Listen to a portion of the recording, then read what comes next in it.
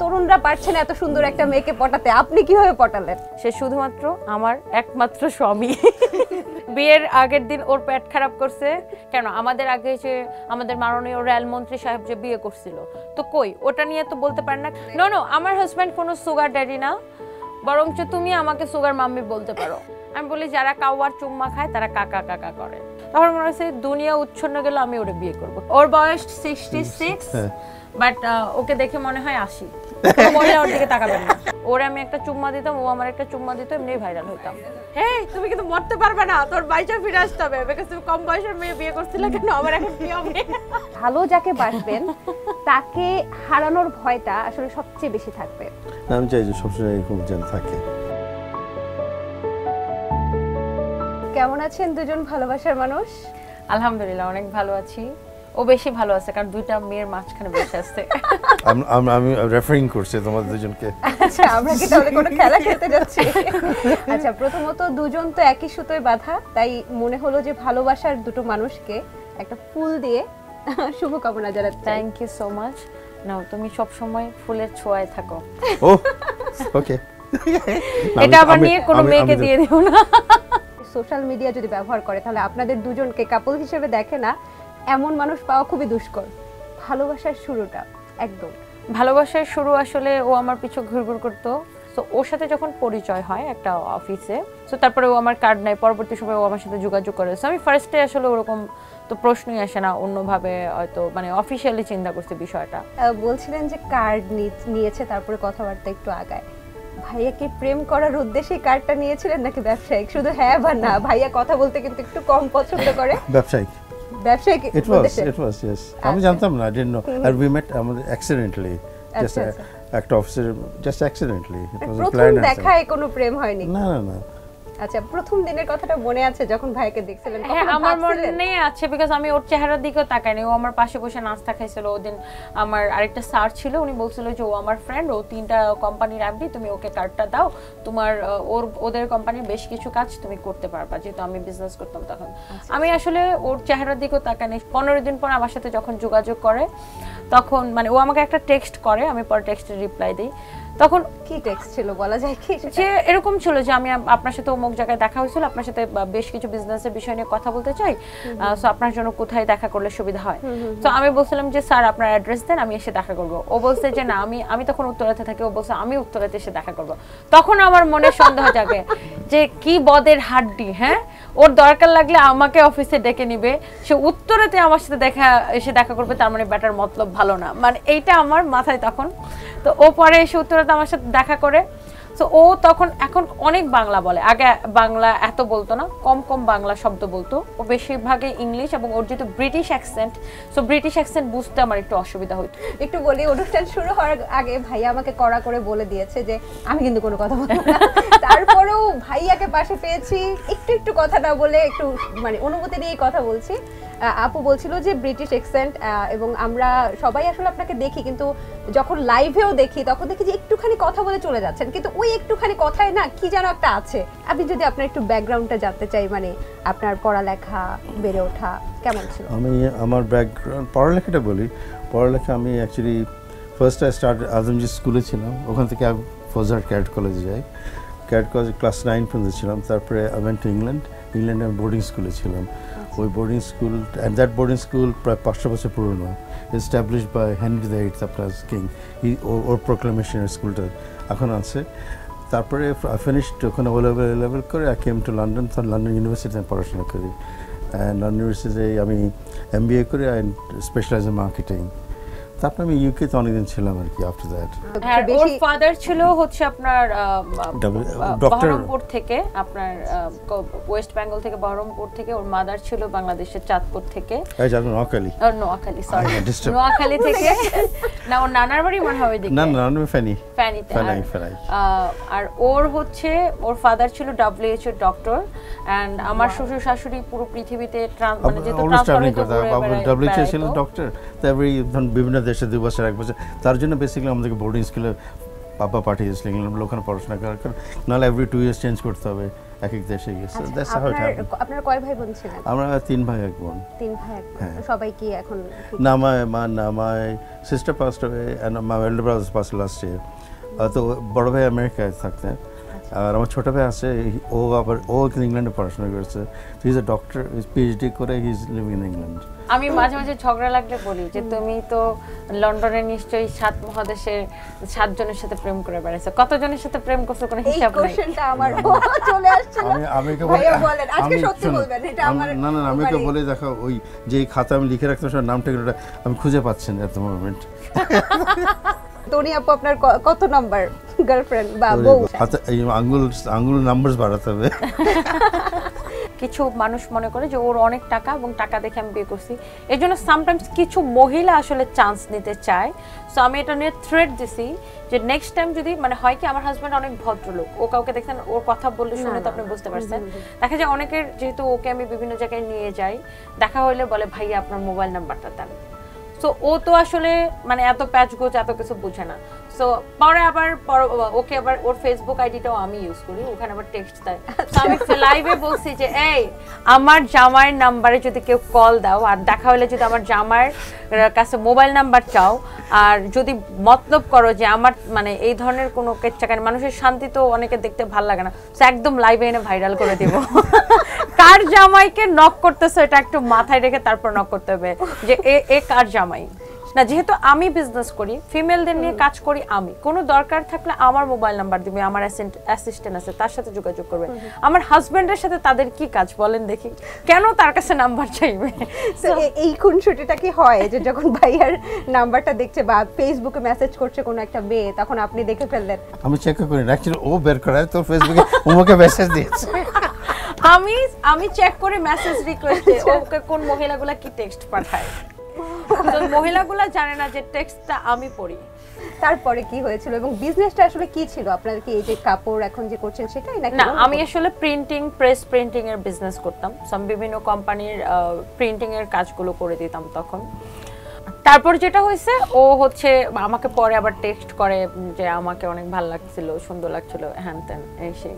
তো ও মনে হয় ওই দিনই আমার প্রেমে পড়ে গেছে, আমার হাসি দেখে, কথা শুনে। এত সুন্দর মেয়ে জীবনে দেখা নাই। মানে ও যতই কি বলে 7 সমুদ্র 13 নদী পাড়ি দিয়ে আসুক, ও কিন্তু বাংলাদেশে আসছে আমার জন্য। আল্লাহ ওকে নিয়ে আসছে এখানে, কারণ তখন আমি যেহেতু সিঙ্গেল মাদার, আমার পিছনে অনেক লোকজন ঘুরে, মানে আমি ঠিক কাকে রেখে কাকে বাছাই করব। আমি ওটা নিয়ে অনেক কনফিউজ, বিকজ আমার সামনে অপশনের অভাব নাই। সো পরের বার যখন ওর সাথে দেখা করি এরকম সেম একটা রেস্টুরেন্টে বসে, তো তখন কিছু ছেলে আসলে মানে খুব টিজ করতেছিল আর কি, যে ওর সাথে আমি বসে মানে হাসাহাসি করতেছিল। তখন আমি কথা বলতে বলতে, তখন মানে আমি আবার খুব সাহসী নারী, তখন আমি কথা বলতে বলতে এরকম ওর হাত ধরে কথা বলি। হ্যাঁ, সো হাত ধরে এরকম কথা বলে ইচ্ছা করে ছেলেগুলাকে দেখানোর জন্য। সো ওখান থেকে বেসিক্যালি শুরু হয়। ও পরবর্তী সময় ও আমাকে বলে যে ও আমাকে ভালোবাসে, কিন্তু আমি একদমই ভালোবাসি না, আমি একদম সিরিয়াস না। আমি বলছি আমাকে চিন্তা করতে দাও সময়। তো ভাইয়া বলছে না না ওই দিন ভালোবাসা নেই। তাহলে কবে হয়েছিল ভাইয়া? পরে অ্যাকচুয়ালি কয়েকবার মিটিং এর পর। হ্যাঁ, ও আমাকে পরে বলছে যে দেখো আমি তো তোমাকে ভালোবাসি, এখন আমাদের কি করা উচিত, আমাদের এই রিলেশনটা কোন দিকে যাবে। আমি বলছি আচ্ছা ঠিক আছে, দেখা যাক কি হয় না হয়, মানে এরকম আর কি। মানে আমি তখন অলরেডি বুঝে গেছি ও ভালো মানুষ। ভালো মানুষ দেখে আমি বেশ কয়েকবার দেখা করছি। সো আমি জাস্ট চিন্তা করতেছিলাম যে কি হবে না হবে, মানে এরকম ওর সাথে আমার এত গ্যাপ যে আমি ওকে বিয়ে করব কি করব না, মানে ভালোবাসবো কি বাসবো না এরকম। বাট একটা টাইম পরে হচ্ছে যে আমি ফিল করি যে না, ও আমাকে অনেক বেশি ভালোবাসে আর ওর অনেক ব্রড মাইন্ড, লাইক আপনার আমাকেও অনেক বেশি ফ্রিডম দিবে। আমি সেরকম মানে আমার কখনোই এরকম স্বপ্ন ছিল না যেটা অনেক মেয়ের স্বপ্ন থাকে, যে আমি পয়সাওয়ালা বা আমি কোনো এস্টাবলিশড ছেলেকে বিয়ে করে তারপরে মানে চুটায়া সংসার করব। এই স্বপ্ন আমার কোনোদিন ছিল না। ছোটবেলা থেকে আমার বাবা আমাদেরকে, এখন আমার ভাই বোনদেরকে আমি এটা বলি যে কাজ করতে হবে, ফার্স্ট হচ্ছে তোমাকে ইনকাম করতে হবে, তারপরে তুমি সংসার করো, যা খুশি করো। সো আমার এমন কখনোই ছিল না যে আমার হাজব্যান্ড যত বড় লোকই হোক না কেন, যত ধনী ব্যক্তি হোক না কেন, আমি কাজ করব না, এটা কোনোদিন হইতেই পারে না। সো আমি অবশ্যই কাজ করব। সো ওখান থেকে আমি পরে ফিল করি যে না, ও আমাকে অসম্ভব ভালোবাসে। মানে একটা মানুষের সাথে চললে তো বোঝা যায় ও অনেক কেয়ার করে, ওর কোনো কিছুতে বাধা নাই, ওর অনেক মন মানসিকতা অনেক ব্রাইট, মানে ব্রড আর কি, কোনো কিছুতে আর কি প্যারা দেয় না। সো এত ব্রড মাইন্ডের একটা মানুষ। আর মানে আমি যেমন চাচ্ছিলাম, মানে ওর সাথে আমার সবকিছু, আমরা যদি বলি এখনো ওর সাথে আমার সবকিছু 95% মিলে, শুধু 5% মাঝে মাঝে তর্ক লাগে, বাট আমরা খুব গঠনমূলক তর্ক করি। আমরা আসলে ঠিক ঝগড়া বলতে মানে গালিগালাজ করা, মানে চিল্লাচিল্লি করি তর্কের মধ্যে, কিন্তু গালিগালাজ কখনো আমাদের হয় না। ও কখনো তুই করে বলে না, আমি কখনো তুই করে বলি না। আমাদের খুব গঠনমূলক তর্ক হয় আর, বাট তর্ক হয়, কিন্তু আমরা এটা কখনোই কন্টিনিউ করি না। এমন হয় না যে না ও আর আমি আলাদা রুমে থাকতেছি। আমরা দেখা যায় যে হ্যাঁ ঝগড়া হয়েছে, বাট এক রুমেই থাকতেছি। এটা একদিনের বেশি কখনোই মানে যায় না। আমার শুধু কোশ্চেন না, এটা হচ্ছে লাখো তরুণদের কোশ্চেনটা আপনাকে করছি, যদি ভাইয়া আমাকে অনুমতি দেয়। সেটা হচ্ছে ভাইয়ের সাথে একটা এজ ডিফারেন্স আছে, সেটা ডেফিনেটলি। সেটা কত বছরের হতে পারে? 38 ইয়ার্স। কি জাদু আছে যে ওনাকে আসলে বলে না যে তরুণরা পারছে না এত সুন্দর একটা মেয়েকে পটাতে, আপনি কিভাবে পটালেন? ওরকম কিছু হয়নি। জাস্ট বাংলাদেশের বেশিরভাগ ছেলেরা, নট সবাই, তো বেশিরভাগ ছেলেরা বউকে বাসার কাজে কোনো হেল্প করে না। বউ কি পরবে সেটা তার হাজবেন্ড ঠিক করে দিবে, বউ কি খাবে সেটা তার হাজবেন্ড ঠিক করে দিবে, বউ হাসবে না কাঁদবে এটা হাজবেন্ডের কন্ট্রোলে থাকে, বউ কোথায় যাবে কি যাবে না সেটা তার হাজবেন্ড কন্ট্রোল করতে চায়। আবার যদি একজন হাজবেন্ডও কর্মজীবী হয়, ওয়াইফও কর্মজীবী হয়, সেক্ষেত্রে দেখা যায় ওয়াইফও কাজ করে আসছে, হাজবেন্ডও কাজ করে আসছে, কিন্তু বাসায় এসে ঠিকই ওয়াইফকে রান্নার কাজ করা লাগতেছে, সব কিছু গুছাইতে লাগাচ্ছে, মানে সব বাসার কাজগুলো সব ওয়াইফকে করতে হচ্ছে, কিন্তু হাজবেন্ড কিন্তু কোনো বাসার কাজ করে না, অথচ দুইজনই বাইরে কাজ করে। বাট আমার হাজবেন্ড সে কোনোদিন আমাকে এটা নিয়ে কোনো প্রেশার করে না যে না তোমাকেই আমার সকালবেলা নাস্তা বানাইতে হবে, তোমাকেই আমার জন্য লাঞ্চ বানাইতে হবে। নো, বিকজ ও জানে ও কাজ করে, আমি কাজ করি, ওর নাস্তা ও বানায় খাবে, আমি তো নাস্তা খাই না, বানানোর কোনো টেনশনই নেই। কিন্তু কখনোই এটা একজন আরেকজনের কাছে আশা করা উচিত না যে আমার ওয়াইফ একদম 100% আমার কথা মতো, আমার পছন্দ মতো চলবে, এবং আমার হাজবেন্ড আমার কথা মতো কানে ধরে উঠবোস করবে, আমার মতো চলবে না। সে একটা আলাদা সত্তা, তার একটা নিজস্ব পছন্দ আছে। আমি যদি বলি এখন আমি চায়না জব ইম্পোর্ট আমার কাজ আছে, ও যদি বলে আমার অফিসের কাজে আমার এখন আমেরিকা যাওয়া লাগবে, কোনো অসুবিধা নেই, আমি কখনো বলবো না আমাকে সাথে নিয়ে যাও।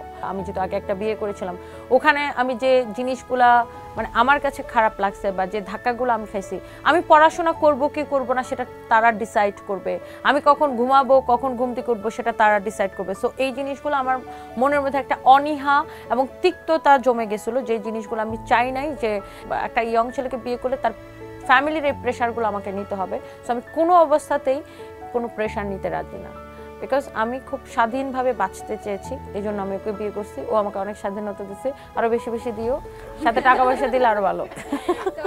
আপনারা একজন একজনের সাথে দেখা করলেন, কফি শপে বসলেন, বেশ কয়েকবার দেখা হলো, তারপরে আসলে কিভাবে আগালো? আমি যখন ফিল করছে এটা যে আমি ওকে ভালোবাসি, ওর সাথে দেখা না হলে আমার খারাপ লাগে বা আমার মনে হয় কি যেন হয় নাই বা আমার ওর জন্য খারাপ লাগা শুরু হয়েছে, তখন মনে হয়েছে দুনিয়া উচ্ছন্ন গেলে আমি ওরে বিয়ে করব। কে কে বললো সেটা তো আমার দেখার মানে দরকার নেই, বিকজ আমি তো এতদিন খারাপ ছিলাম, মানে খারাপ সময় পার করে আসছি, তখন তো কেউ এসে আমার পাশে দাঁড়ায় নাই। তো এখন যদি আমি আমার ভালো থাকার জন্য আমি আমার পছন্দের মানুষকে বিয়ে করি, এতে যদি কারো খারাপ লাগে তো তোমার খারাপ লাগা নিয়ে তোমার মনে বসে থাকো, আমার এতে কিছুই যায় আসে না। আচ্ছা, সেটা তখন কি আপনার পরিবার, আপনি ঢাকায় থাকতেন? আমি ঢাকায় থাকতাম। আপনার পরিবার কোথায় থাকতো? আমার পরিবার সবসময় কিশোরগঞ্জে থাকতো। আচ্ছা, তো আপনার বাবা মা তো, আন্টি আঙ্কেল তো আছেন? আমার বাবা এখন মারা গেছে, আর আমার মা এখন আমার সাথেই থাকে। আমি সবার বড়, আমার বোন হচ্ছে আমার ছোটটা ইন্টেরিয়র আর্কিটেকচার, আর তার ছোট ভাই ও 11-এ পড়ে, আর সবার ছোট বোন ও ক্লাস 10-এ পড়ে। সো ওরা তখন সবাই ছোট, আর ইভেন তখন আমার বাবা ছিল। আমার বাবা আসলে জানতো না বিষয়টা, বাট আমার বাবা শিক্ষিত মানুষ ছিলেন এবং আমার বাবা খুব বড় মনের ছিলেন। আমার বাবা এই যে জিনিসগুলো এত কথা বলা, এই জিনিসগুলো কিন্তু আমার মধ্যে কার থেকে আসছে? আমার বাবার থেকে আসছে। সো আমার বাবা খুব ব্রড মাইন্ডেড ছিল, মানুষকে আসলে মানুষ হিসেবেই চিন্তা করতো। আমার বাবা সরকারি চাকরি করতো আমাদের হসপিটালে আর কি, উনি হেলথে ছিলেন। আমার বাবা বুঝতেছিল যে আমি কোনো রিলেশনে আছি, আমি যেহেতু ঢাকায় ছিলাম। সো যখন আমার ছেলে হয় তখন আমি আসলে বিষয়টা পুরোপুরি ওপেনলি আমি বাসায় শেয়ার করি। আর আমার বোন শুরু থেকে জানতো, আমাদের বিয়ের সাক্ষী কিন্তু আমার বোন। সো ওপেনলি বাসায় তখন বলি। তখন আমার বাবাকে আসলে হয় না, সবচেয়ে শত্রু হচ্ছে আত্মীয় স্বজনগুলো সবচেয়ে খারাপ। আত্মীয় স্বজনরা ফোন দিয়ে আমার বাবাকে বলছে যে হ্যাঁ তোমার মেয়ে তো একজন বাপে তোমার থেকে বড় বয়সে একজন কাউকে বিয়ে করছে। হ্যাঁ, তখন আমার বাবা একটু মন খারাপ করছে, আমাকে বলছে যে তুমি কি টাকার জন্য বিয়ে করছো? আমি বলছি যে দেখো বাপি, তুমি জানো আমি, মানে আমার বাবাকে আমি বাপি বলতাম, যে তুমি জানো আমি ইনকাম করি, আমার টাকা, তুমি জানো তোমার মেয়ে কেমন, টাকার জন্য বিয়ে করার কোনো দরকার নেই। আমি ওকে বিয়ে করছি জাস্ট বিকজ অফ আমি যেন সুখে থাকি, শান্তিতে থাকি, বিকজ জীবনে আমাদের শান্তি অনেক দরকার। তখন আমার বাবা বুঝতে পারছে। আমি বললাম না আমার বাবা অনেক আধুনিক লোক ছিলেন, ছেলের আকিকা কিন্তু আমার বাবাই দিয়েছে গ্রামে। সো আমার ছেলে হওয়ার 1 মাস পরে আমার বাবা মারা যায়। আমার ফ্যামিলি জানতো যে আমি ভুল করতে পারি, বাট সেই ভুল থেকে আমি উঠে দাঁড়াইতে পারি। একটু শুনতে চাই আসলে বিয়ের দিনের কথাটা, বা বিয়ের দিন তো একটা মেয়ে বা একটা ছেলের জন্য খুব স্মরণীয় একটা দিন, খুব স্পেশাল একটা দিন। ওই দিনটা আসলে কি হয়েছে? বিয়ের আগের দিন ওর পেট খারাপ করছে, এই জন্য সে খুব অসুস্থ ছিল। বিয়েটা ঠিক করা, আমি জাস্ট যমুনা ফিউচার পার্কে যাই, যে একটা শাড়ি কিনি, জাস্ট এই, আর তেমন কিছুই না। কি কালার ছিল শাড়িটা? ছিল আপনার পার্পল কালার, ওটা আমার এখনো আছে। জাস্ট সিম্পল মসলিনের মধ্যে একটা শাড়ি কিনি। আর আমার আসলে এত জুয়েলারি পরা, হাবা জাবা করা আমার কখনোই পছন্দ না, বা কোনো কিছু। একটু পার্লার থেকে একটু সাজুগুজু করে যাই। ওর কাজিন ছিল আমাদের বিয়েতে, আমার বোন ছিল, আর আরও 2 জন ছিল আমার পরিচিত, কাজী অফিসে আমরা বিয়ে করি। বাট ওর এত পেট খারাপ করছিল, ও এত অসুস্থ ছিল যে ও আমার জন্য একটা ফুলও নিয়ে আসে নাই। এটার জন্য আমি ওকে এখনো খোটা দিই যে তুমি বিয়ের সময় মানুষ গয়না দেয়, কত কিছু দেয়, ডায়মন্ড দেয়, গোল্ড দেয়, কত কিছু দেয়, তুমি তো কিছু কিনোই নাই, তুমি একটা ফুলও কিনতে পারো না। ও বলছে আমার পেট খারাপ ছিল যেন আমার মাথা ঠিক ছিল না। একটু জানতে চাই যে আপনার প্রাক্তন, আপনি বলছিলেন যে সেখানে আপনি আপনার স্বাধীনতাটা পাননি, তো সেই সময়টা আসলে কেমন ছিল? তারা আপনার সাথে কি করেছিল? আমার আগের যে বিয়ে, তখন আমার বয়স 18 ছিল। আমি জাস্ট ইডেন কলেজে ভর্তি হয়েছি, তখনই আসলে আমি আবার ঢাকা ইউনিভার্সিটির জন্য প্রিপারেশন নিয়েছিলাম। আমি আমার ফার্ম গেটে কোচিং করতাম। তখন আমার নিজের মানে লাইক 10 দিনের পরিচয় আমি একটা হুট করে বিয়ে করে ফেলতাম। আসলে বিয়ে জিনিসটা কি তখন ওইটা, হ্যাঁ 10 দিনের পরিচয়, মানে আমি একটু পাগলা টাইপ আর কি। এনিওয়ে, সো আমি তখন আসলে বুঝতাম না যে বিয়ে জিনিসটা কি, যে বিয়ে মানে আমার জীবনটা অন্য একজনের কন্ট্রোলে চলে যাবে, এত কিছু বুঝতাম না। সো তারপরে আমি কিশোরগঞ্জ যাই, ওখানে মানে আমার যে প্রাক্তন, সে আমার সন্তানের বাবা, আমাদের একটা মেয়ে আছে, সো সানভি, যার নামে আমার কোম্পানি আর কি, সে আমাদের সাথে থাকে। তো আসলে প্রাক্তন সম্পর্কে আমি খারাপ কিছু বলতে চাই না, যেহেতু তার এখানে বলার কোনো চান্স নাই। দেখেন আমরা আসলে ওদের ফ্যামিলি একরকম, ওরা এক ব্যাকগ্রাউন্ডে বড় হয়েছে, আমি অন্যভাবে বড় হয়েছি। সো আসলে যখন আমি একভাবে বড় হয়েছি, ওই ফ্যামিলির সাথে আমার কোনো কিছু ম্যাচ করে না। সে এখন বিবাহিত, তারও 2টা মেয়ে আছে, আর আমাদের তো ছেলে আছে। সো সানভীর বেসিক্যালি আমার মেয়ের মজার কথা বলি, সে যখন কিশোর, সে এখন বেড়াতে যায়, ওখানে স্কুল যখন বন্ধ হয় সে বেড়াতে যায়, আর সে নর্মালি আমাদের সাথে থাকে। যখন বেড়াতে যায়, ওখানে যাওয়ার পরে সে বলে আমরা 3 বোন, মানে ওখানে 2 বোন আর ও। আর ঢাকায় আসলে ওকে যদি কেউ জিজ্ঞাসা করে সানভি তোমরা কয় ভাই বোন, বলে 1 ভাই 1 বোন। আচ্ছা, তা মানে আপনার প্রাক্তনের সাথে আপনার মেয়ের জন্য যোগাযোগ করা হচ্ছে তাহলে? হ্যাঁ, ডেফিনেটলি, বিকজ আমাদের জন্য বাচ্চার মানসিক বিকাশে কোনো অসুবিধা হোক সেটা আমি চাই না। সানভি ভাইয়াকে কি বলে ডাকে? ড্যাডি। ড্যাডি। আচ্ছা, আর ওর যে আরেকজন বাবা, তাকে কি বলে ডাকে? ওকে আব্বু ডাকে, ছোটবেলা থেকে আব্বুই ডাকে। আর ওকে ড্যাডি বলে ডাকে বিকজ সারফরাজ ড্যাডি বলে, সানভিও ড্যাডি বলে। আর আসলে সম্পর্কটা কেমন দুজনের মধ্যে? সত্যি কথা বলতে আমার সাথে আমার বাচ্চাদের গ্যাপ, বিকজ ওরা আমাকে পায় না, খুব কম পায়। বাট আমার বাচ্চাদের সাথে ওর মানে সানভি, সারফরাজ, তো ওদেরকে খাওয়ানো, স্কুলে পাঠানো, ও মাঝে মাঝে একটু রাগও করে বিকজ ওদের স্কুলের জন্য সকাল 7টায় ঘুম থেকে উঠতে হয়। এখন আমি ঘুমাই 5টায়, আমার কথা সম্ভব না 7টায় ওঠা। সো মেয়েরা তো আসে বাসায়, বাট ও দায়িত্ব সহকারে নিজে 7টার সময় উঠে 2টা বাচ্চাকে স্কুলে পাঠায়। সো সানভি, সারফরাজের সাথে আবার ওর ডিনার করা, ওদেরকে বাইরে নিয়ে যাওয়া, সব কিছু হচ্ছে ও করে। আর ওর সাথে ওদের বন্ডিং খুব ভালো। আর ওর আরেকটা, ওরা ওকে সহজ পায় বিকজ ওরা যখন ওর কাছে কোনো কিছু বলে, ও কোনো কিছু না করতে পারে না। আচ্ছা, ভাইয়া কি না করতে পারে কম? হ্যাঁ, কোনো কিছু না করতে পারে না। এই যে দেখেন, ও ইন্টারভিউর আগে বলছে আমি একদম ক্যামেরার সামনেই যাব না, আপনি বলার পরে সেটা করতে পারেন। একজন সিঙ্গেল মাদার হিসেবে তো অনেক বেশি স্ট্রাগল থাকে একটা মেয়ে, তো সেই সময়টা স্ট্রাগলের গল্পগুলো একটু শুনতে চাই। আপু, মানুষ বলতে কি বাইরের মানুষ কিছু বলে না, আপন থেকে পর ভালো। ধরেন আপনার যদি কোনো কারণে ডিভোর্স হয়, সবার আগে সবচেয়ে বেশি কথা শোনা আপনার আত্মীয়-স্বজন। কি ধরনের কথা সেগুলো? হ্যাঁ ডিভোর্স হয়েছে, হ্যাঁ মিল্লা থাকতে পারে নাই শ্বশুর বাড়িতে, হ্যাঁ ভালো না এটা সেটা, মানে ঘুরে ফিরে মেয়েটার চরিত্রের মধ্যে চলে আসে। তো তখন আমার বাবা আসলে অনেক কথা শুনতে হয়েছে, আমার বাবা কষ্ট পাইতো বিষয়গুলো নিয়ে। তো আমার বাবা যখন আমি বিয়ে করি তখন বলছিল কেন বিয়ে করছো, যখন ডিভোর্স দিছি তখন কেন ডিভোর্স দিছো। তো আমি বরাবরই ভাই বিন্দাস, একদম ছোটবেলা থেকে কাউরে জীবনে পাত্তা দিনে কারো কথাকে বলো গা, ওদের কি, ওরা আমার টাকা দিবে। এখনো আমার যখন বাবা মারা গেছে, আমার ছোট বোন আর্কিটেক্ট, ও আপনার হচ্ছে যে আপনার ইন্টেরিয়র আর্কিটেক্ট, তো অনেকে আমাকে বলে যে মানে আমার আত্মীয়স্বজন যে ওকে কেন বিয়ে দাও না। আমি বলি ওকে বিয়ে দেওয়ার টাকা নেই, তোমরা টাকা দাও ওকে বিয়ে দিই। প্রথমে একটা ফেসবুক পেজে এইগুলার চালু করেছিলাম, বাট যেহেতু ওই সময়টাতে ফেসবুকে মানুষ এতটা ইউজড ছিল না ফেসবুক কেনাকাটায়, তখন আসলে ওইভাবে আমার কোনো প্রফিট হইতো না। তো তখন আমি ওটা আবার একটু স্টপ দিয়ে আমি ওই যে বললাম না যে প্রিন্টিং এর কাজ করতাম, ওটা ভালো করছিলাম আর কি। অ্যান্ড দেন তারপরে আবার কাপড়টা সাথে স্টার্ট করি। তারপরে আমি আরো বেশ কিছু কোম্পানির সাথে মার্কেটিং এর কাজ করেছি, বিকজ আমার মার্কেটিং পলিসি অনেক বেশি ভালো, যেটার জন্য সানভিস বাই টনি আজকে 4 বছরে মানে এখানে সব মানুষ আমাকে চিনে এবং আমি এতগুলো ব্রাঞ্চ ওপেন করতে পারছি। এখন কতগুলো ব্রাঞ্চ আছে? এখন আমাদের 10টা ব্রাঞ্চ, আমরা রিসেন্টলি আরো 2টা ওপেন করতে যাচ্ছি, বিকজ আমি সবসময় চেষ্টা করি বেস্ট প্রাইসে বেস্ট প্রোডাক্ট দেওয়ার। দেখেন স্ট্রাগল সব মেয়েদেরকে করতে হয়। আপনি একজন সাংবাদিক, আপনাকেও তো মানুষ কত কথা বলে, মেয়ে সাংবাদিক, হ্যাঁ মেয়ে ক্যামেরা নিয়ে তো ওড়ায়, নিশ্চয়ই বলে। সব মেয়েরা কথা শুনি না, আমার মতো কিছু মেয়েরা কথা বলে। আমার হাজব্যান্ডকে আমি ক্যামেরায় কোনোদিন দেখাইতাম না, আমাদের ছবিও আপলোড করতাম না। একবার কক্সবাজারে আমরা বেড়াইতে গেছি, ওখান থেকে আমাদের একটা ছবি ভাইরাল হয়ে যায়। ভাইরাল হয়ে যাওয়ার পরে তখন অলরেডি আমাদের বাচ্চা হয়ে গেছে, মানে এর আগে আমি আমার হাজব্যান্ডের ছবি ছাড়িনি, বুঝছেন, আমার বাচ্চার বয়স তখন 1 বছর। তখন আমি ডিসাইড করি যে না, মানুষ এত খারাপ কথা বলতেছে যে আমি টাকার জন্য বিয়ে করছি হ্যান ত্যান, এখন আমি যদি ওকে না দেখাই ক্যামেরার সামনে বা এটা যদি প্রতিবাদ না করি, তাহলে তো মানুষের কথাটাই প্রতিষ্ঠিত হলো যে আমি টাকার জন্য বিয়ে করছি, এই জন্য ভয়ে এখন আমি আমার হাজব্যান্ডকে দেখাই না। সো আমি তো টাকার জন্য বিয়ে করি নাই, এটা আমি বলছি। সো কেউ যদি মনে করে সেটা কিছু বলার নাই, এই জন্য আমি ধরে ধুলাই দেওয়া শুরু করলাম আর কি। আমি অনলাইনে লাইভ আগে করতাম না, লাইভে আসতাম একটা, ধরেন আজকে লাইভ করছি 1 মাস পর একটা, মানে একটু ভয় পেতাম মানুষের কমেন্ট, মানে কেমন যেন লাগতো, ভয়ও না ঠিক, মানে আনকমফোর্টেবল, হিসাব করে কথা বলা, এই কথাটা বলবো মানুষ কি মনে করবে, ঠিক উচ্চারণটা ঠিক হবে কিনা, মানে আমার অ্যাকসেন্ট ঠিক আছে কিনা, সব কিছু নিয়ে ভেবে কথা বলতাম। আমার ব্যবসার শুরুর দিকে আমি লাইভ প্রেজেন্টারদেরকে দিয়ে লাইভ করাতাম এবং তাদেরকে 1 ঘন্টার জন্য 30-40 হাজার টাকা দিতে হতো।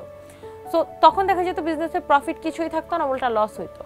সো সব কিছু মিলায়া পরে আমি চিন্তা করছি যে ওর মধ্যে কি আছে যেটা আমার মধ্যে নাই, যে ও লাইভে গেলে এত মানুষ দেখে, আমাকে মানুষ কেন দেখবে না, ওর থেকে একদিন বেশি মানুষ আমাকে দেখবে। এবং এটার জন্য আমার হাজব্যান্ড আমাকে অনেক সাপোর্ট দিয়েছে যে তুমি করো, কথা বলো। আমি আয়নার সামনে দাঁড়ায় প্র্যাকটিস করতাম। তারপরে যখন আমি একবার লাইভের সামনে কথা বলা শুরু করছি, কারণ জিনিসটা তো আমার ভিতরে আছে, যখন বলা শুরু করছি কেউ আর আমাকে থামাইতে পারে নাই, এখন পর্যন্ত বলতেছি। দুজনের মধ্যে কে বেশি রিচ? আমি আগে ও রিচ ছিল, এখন আমি রিচ। আমাদের সংসার চালাতে যে খরচটা হয় ও কন্ট্রিবিউট করে, আমিও কন্ট্রিবিউট করি। আপনার এজ কত? যদিও মেয়েদের এজ জানাটা একটু বিব্রতকর। আমার বয়স হচ্ছে 29, বাট কেউ বুঝে না, সবাই মনে করে আমার বয়স 16। হ্যাঁ, ওর বয়স 66, বাট ওকে দেখে মনে হয় 80। মহিলা ওর দিকে তাকাবেন না, কোনো মহিলা তাকাবেন না। আমারই ভয় লাগছে এখানে বসে থাকতে। সবচেয়ে ইন্টারেস্টিং হচ্ছে যে ওই যে খন্দকার মুশতাক আর ওনার ওয়াইফের সাথে যে আমাদের ছবিটা ভাইরাল হলো, তো এটা নিয়ে প্রচুর মানে ভিউ ব্যবসায়ী যারা আর কি, ভিউ ব্যবসায়ী ব্লগারগুলা, ওরা এটা নিয়ে অনেক ভিডিও টিডিও বানাইতেছে, জামাইয়ের বয়স এত, বউয়ের বয়স এত। তা আমি এটা নিয়ে একটা ভিডিও বানাইছি। হ্যাঁ ইয়েস, আমার বয়স 16, আমার হাজব্যান্ডের বয়স 66, আমার মেয়ের বয়স 9, আমার ছেলের বয়স 4.5। যারা আমাদেরকে নিয়ে ট্রল করে তাদের বয়স কত? ভাইয়ার পাসটা কি ছিল, বা ভাইয়ার কি কোনো প্রাক্তন ছিল? ডেফিনেটলি ছিল, আমরা জানি অনেকগুলা প্রাক্তন ছিল। ও অনেকগুলা বিয়ে শাদী করছে বিদেশে। আমাকে বিয়ে করার আগে ওর লাইফে কেউ ছিল না, এজন্যই আমি ওর জীবনে আসছি এবং আমি ওর ওয়ান অ্যান্ড অনলি ওয়াইফ।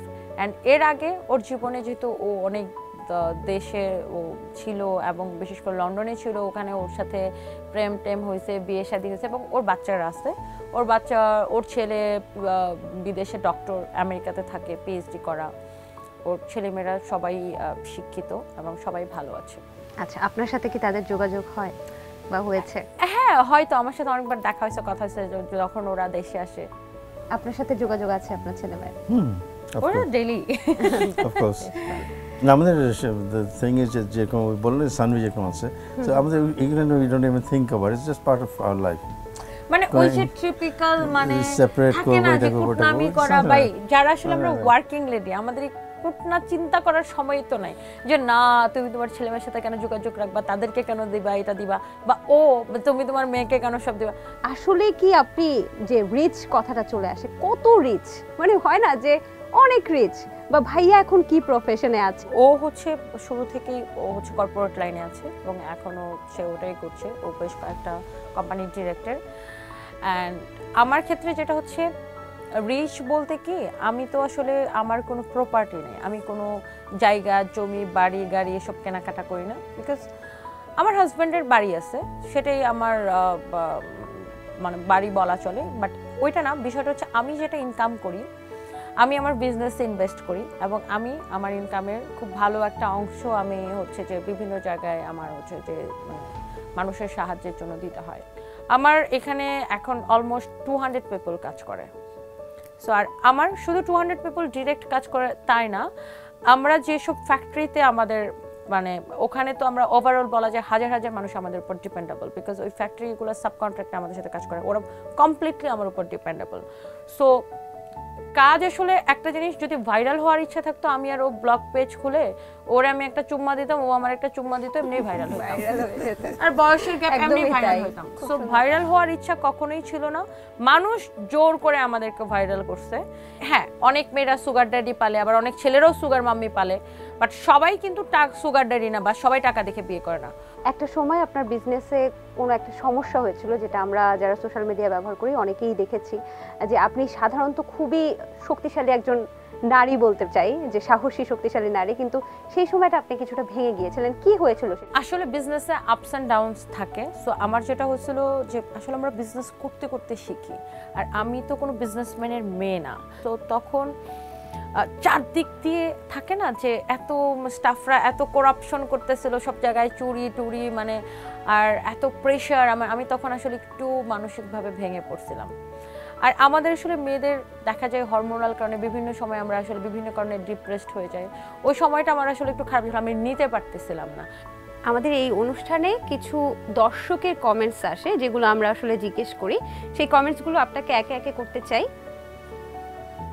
স্বামীকে কাজে লাগিয়ে আপনারা ভাইরাল হয়েছেন এবং অন্যদেরকেও ইন্সপায়ার্ড করছেন। প্রথমত হচ্ছে ওনাকে একটা তিতা কথা বলি, সেটা হচ্ছে স্বামীকে কাজে লাগিয়ে ভাইরাল হয়ে যদি 200 মানুষের কর্মসংস্থান করা যায়, আপনিও প্লিজ আপনার স্বামীকে কাজে লাগিয়ে 200 মানুষের কর্মসংস্থান করেন। এন্ড যদি ভাইরাল হওয়ার ইচ্ছা থাকতো তাহলে রুবায়াত ফাতেমা তনি একজন বিজনেস ওম্যান না হয়ে একজন ব্লগার হইতো। আপনার ফেসবুকে আপনার সিগনেচার বা কমেন্টটাই বেশি আসে, সেটা হচ্ছে কাকা কই। এই প্রশ্নটার উত্তরটা কিভাবে দিবেন আপনি? আমি বলি যারা কাউয়ার চুম্মা খায় তারা কাকা কাকা করে। এবং আমি তো শুনেছি আপনার চুম্মা খাওয়ার জন্য ওনাকে এবং থাপ্পড় খাওয়ার জন্য ওনাকে অনেকে লাইভে অনেকে কমেন্ট করে, দেখেন আমি পিন কমেন্ট করে রাখি, বলে যে আপু তোমার পায়ের জুতাটা অনেক সুন্দর, কোন দেশ থেকে আনছো, আমার গাল চুলকাতে সেটার বাড়ি খাবো, আপু তোমার গালি না খেলে ভাল লাগে না, আপু তোমার জুতার বাড়ি খাবো। মানে এইগুলো এখন আমি কি বলবো বলেন, মানে এখন কিছু ছেলে সেদে সেদে এসে এগুলো কমেন্ট করে। তনি আপুর সাজতে কত সময় লাগে? আমি অনলি 30 মিনিটস। না, এটা ভাইয়া বলবে। না, আমি খুব তাড়াতাড়ি মেকআপ করি।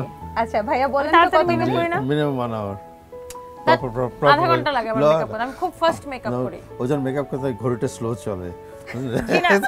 আমার না বাসায় কোনো কথা বলার টাইম নেই, মানে আমি ঘুম থেকে উঠেই শাওয়ার নিয়ে আর ডানে বামে তাকাই না, একদম রেডি হওয়া শুরু করি। তো বাসার যার যার যত কথা আছে তখন আমি যখন মেকআপ নেওয়া শুরু করি বা রেডি হই, তখন যার যার কথা আছে ওই সময় আয়েশা বলে। আচ্ছা ভাইয়াই তাহলে বলে দেন কত সময় লাগে? বলবেন না, ভয় পাচ্ছে? 1 আওয়ার লাগে বলতেছি। 1 আওয়ার লাগে, বাহ বেশ ভালো।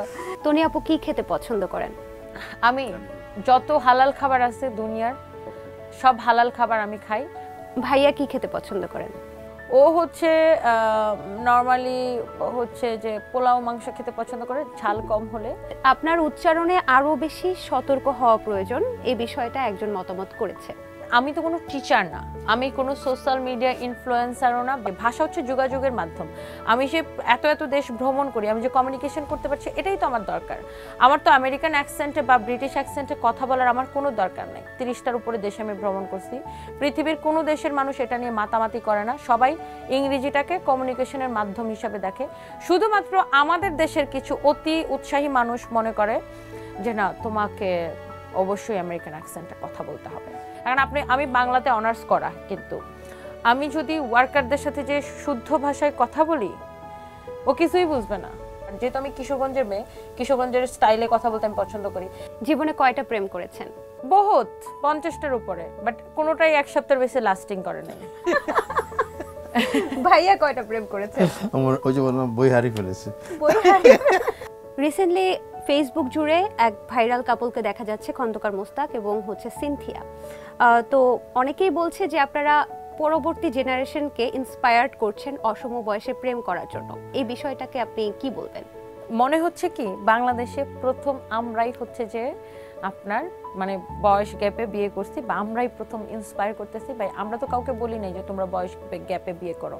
কেন, আমাদের আগে যে আমাদের মাননীয় রেলমন্ত্রী সাহেব যে বিয়ে করছিল, তো কই ওটা নিয়ে তো বলতে পারেন না কেন? ওনার অনেক পাওয়ার ছিল ওই জন্য। আর এটা তো একটা বৈধ সম্পর্ক। যারা বলেন যে ইন্সপায়ার করছি, ইন্সপায়ার করলেও ক্ষতিটা কিসের? আইনগতভাবে আমাদের রাষ্ট্রীয় আইনে এটা বৈধ, আমাদের ইসলামিক আইনে এটা বৈধ। সো আপনারা একটা বৈধ সম্পর্ক মেনে নিতে পারছেন না, অথচ আমাদের দেশে এত ইলিগেল কাজ হচ্ছে, এত অবৈধ জিনিস, এত অন্যায় বিভিন্ন কাজ হচ্ছে, সেগুলাকে আপনি আপনাদের কোনো মাথা ব্যথা নাই। কিন্তু আপনারা এটা সহ্য করতে পারেন না দুইটা মানুষ কেন ভালো আছে। আমি ভালো নাই, আমার জামাই আমারে কিলায়, আমার বউ আমারে পেটায়, আমি ভালো নাই, তোমরাও ভালো থাকতে পারবে না। এটা হচ্ছে কিছু মানুষের মেন্টালিটি। তার মানসিক ট্রিটমেন্টের দরকার, যে সে কেন মানুষের ভালো সহ্য করতে পারে না। আপনি সুগার ড্যাডি বাছাই করেছেন? নো, আমার হাজব্যান্ড কোনো সুগার ড্যাডি না, বরঞ্চ তুমি আমাকে সুগার মাম্মি বলতে পারো। ও হচ্ছে অনলি সারফারাজ সানবিট ড্যাডি, এবং সে আমার হাজব্যান্ড, সে আমার স্বামী। জীবনে টাকা কতটা ইম্পর্টেন্ট? জীবনে টাকা অবশ্যই অনেক বেশি ইম্পর্টেন্ট, কারণ সবকিছুতে আসলে চলার জন্য আমাদের টাকা দরকার। বাট টাকার থেকেও বেশি ইম্পর্টেন্ট হচ্ছে যে পার্সোনালিটির সাথে সবকিছু চলে আসে, সততা, লয়ালিটি সবকিছু পার্সোনালিটির মধ্যে চলে আসে। বাট টাকা তো অবশ্যই দরকার, বাট টাকা আপনি কিভাবে ইনকাম করছেন এটা ডিপেন্ড করবে আপনার পার্সোনালিটির উপরে।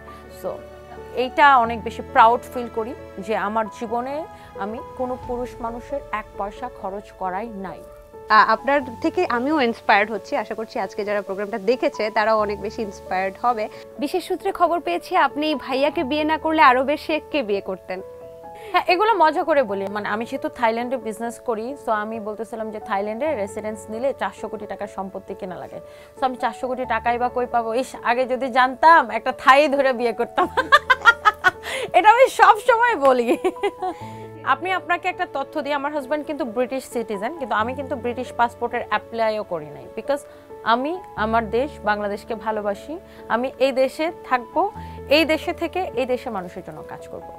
ও হচ্ছে চালাক। ভালোবাসা দিবস আসতেছে, এখনই যাবা জুয়েলার্সে, নিয়ে তুমি গোল্ড নিয়ে দাঁড়ায় থাকবা। বাট ওর কাছে আমি একটা জিনিসই চাই, তুমি যেমন আছো এমনই থাকো। মানে একদম আমরা শুরু থেকে যেমন ছিলাম এখন এমন আছে, ভবিষ্যতে এমনই থাকবো। পরে মাঝে মাঝে আমরা ফান করি, ওকে বলি, ও আমাকে বলে এই যে আমি মারা যাওয়ার পরে তুমি কবরের মধ্যে যায়া বলবা, এই যে দেখো আমি এখন কি হয়ে গেছি, তুমি এখানে কবরে শুয়ে আছো। তো আল্লাহ না করুক, আমি কখনো চাই না আমার হাজব্যান্ড আমার আগে মারা যাক। আমি সবসময় চাই যে আমি আগে মারা যাই, তারপরেও মারা যাক। তারপরেও যেহেতু আপনি কোয়েশ্চেনটা করছেন, যদি ও কোনোদিন না থাকে আমি থাকি, তাহলে আমাদের যে স্বপ্ন, আমার ছেলেকে বড় করা, মানুষের জন্য কাজ করা, আমার স্বপ্ন আর ওর স্বপ্ন সেম। আমার আসলে খুব ইচ্ছা আমি একটা বৃদ্ধাশ্রম করব, আমি মানুষের জন্য কাজ করব, আমার কোম্পানিতে লক্ষ মানুষের কর্মসংস্থান হবে। আমি আসলে কাজের মধ্যেই থাকতে চাই, এমন না যে আমি আরেকটা বিয়ে করব বা অন্য কোনো কিছু। আমি কোনো ব্যাটা মানুষের আশেপাশেও নাই, বিকজ আমি আমার জীবনটা কারো হাতে তুলে দিতে চাই না। আমি থাকবো ইনশাআল্লাহ, এবং আমি জীবনের শেষ দিন পর্যন্ত সাদাত রহমানের ওয়াইফ হিসেবেই থাকবো। ভাইয়া, শেষ মুহূর্তে আপনি ভাবির কাছে আসলে কি চান? ও কান্না করে দিতেছে। আচ্ছা আমি তোমার কাছে জানতে চাই, তুমি একদম ট্রুলি বলো ক্যামেরার সামনে, তোমার কি মনে হয় যে মানে তুমি মারা যাওয়ার পরে আমি কি করতে পারি? Extremely difficult question two answer. না তোমার কি মনে হয়, তুমি তো এতদিন ধরে আমার সাথে আছো? না তুমি যেটা বললো আমি বিশ্বাস করি তুমি এভাবে থাকবে, বাচ্চাদের বড় করবো, তোমার বিয়ে করবো, না বিলিভ দ্যাট। ওটা বিশ্বাস করে। এবং আর কি কি করতে পারি বলো, বলো তুমি মন খুলে বলো আর কি করতে পারি। আমার কবরে গিয়ে গালাগালি করবো। গালাগালি কেন? বকাবকি আর কি করেন নাকি আপনি? না ও বলে যে মানে ওর ধারণা আমি পলিটিক্সে যাব এবং আমি এক সময় অনেক বড় পলিটিশিয়ান হব। ওর ধারণা আমি মানে ও আমাকে বলে যে তুমি যখন পলিটিশিয়ান হবা তখন মানুষকে দেখানোর জন্য ফুলের তোড়া নিয়ে আমার কবরে দিবা। আমার বল ভাই বেটা দেখ আমি কি করতেছি। না আপনি তো খুবই শক্ত একজন মানুষ, কিন্তু ভাইয়া কিন্তু ইতিমধ্যে চোখে জল নিয়ে এসেছে এবং আপনাকে যে হারাতে হবে, ভালোবাসার মানুষকে তো হারানোটাই আসলে সবচেয়ে বড় কষ্টের, তাই না? যে মানুষটা আমি না থাকলে কি হবে, মানুষটা কে দেখবে, আমি তো দেখতে পারছি না। আরে বাঁচা থাকবা, আরে ও তো মরেই গেছিল, 5% বাঁচার সম্ভাবনা ছিল। আমি ওকে যায় কানাকানি যায় বলছি, ও তখন লাইফ সাপোর্টে, ও তখন একদম নাই, ওখানে কানাকানি বলছি যে দেখো বাইরে থাকতে হবে, কম বয়সের মাইয়া বিয়ে করছিল কেন, এখন তাড়াতাড়ি বাঁচো। উনি কি সেটা শুনেছিল? হ্যাঁ ও তখন লাইফ আমি লাইফ সাপোর্ট কানাকানি আমি যা বলি, হেই তুমি কিন্তু মরতে পারবে না, তোর বাইচা ফিরে আসতে হবে, বিকজ তুমি কম বয়সের মেয়ে বিয়ে করছিলে কেন, আমার এখন কি হবে। তারপর তো উনি বেঁচে ফিরে এসেছে। হ্যাঁ বেঁচে ফিরে আসছে। আমি বিশ্বাস করতাম যে অবশ্যই ও ফিরে আসবে, এবং আমি ওকে সাহস দিতাম। অন্য ওয়াইফরা হয় না যে হাজব্যান্ডের সামনে যে কান্নাকাটি চিল্লাচিল্লি করে, আমি যা কান্নাকাটি করার বাইরে কান্নাকাটি করে ভিতরে আমি ঢুকতাম একদম নর্মাল, সিসিউতে একদম নর্মাল ঢুকতাম আর ওকে সাহস দিতাম যে দেখো সারপ্রাইজকে বড় করতে হবে, তোমাকে সুস্থ হয়ে ফিরতে হবে। বিকজ আমাকে ডাক্তার বলছে একজন পেশেন্ট একদম 1% সম্ভাবনা থেকেও ফিরে আসতে পারে যদি তার মনের জোর থাকে।